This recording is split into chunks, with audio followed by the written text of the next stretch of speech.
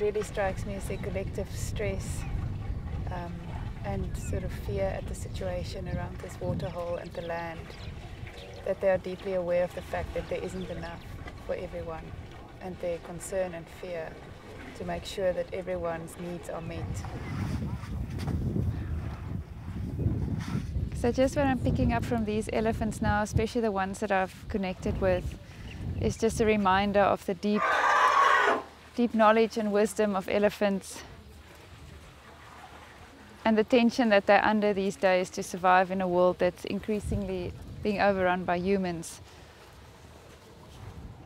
One feels their underlying sadness and almost their grief for the situation of their species on a collective consciousness level.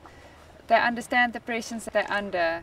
and how their resources are getting scarcer and how they are forced more and more into interacting with humans.